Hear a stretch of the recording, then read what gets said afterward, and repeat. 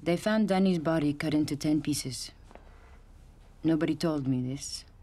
I learned it in an email that was attached by accident to another email sent to me.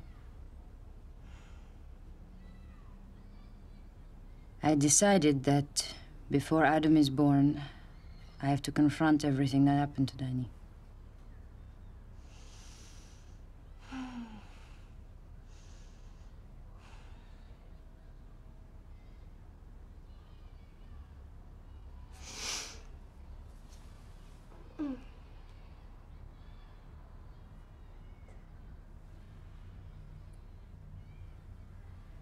He was held in an isolated shack in a compound on the outskirts of Karachi.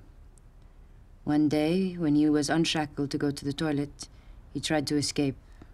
They caught him and chained him to the engine of a car. Another time, he tried to break loose when he was walking with his captors. Once he shouted to a passerby. Then, one day, probably February 1st, 3 men who spoke Arabic were brought to the compound.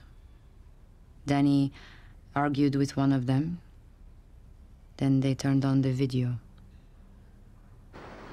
My name is Daniel Pearl. My father is Jewish.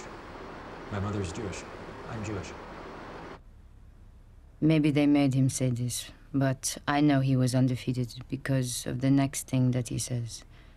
Something the kidnappers could not have known. In the town of Bnei Barak in Israel, there's a street called Chaim Pearl Street, which is named after my great-grandfather, who was one of the founders of the town. I force myself to imagine all of it. And when it is over, I know there is nothing that can happen that I won't have the courage to face.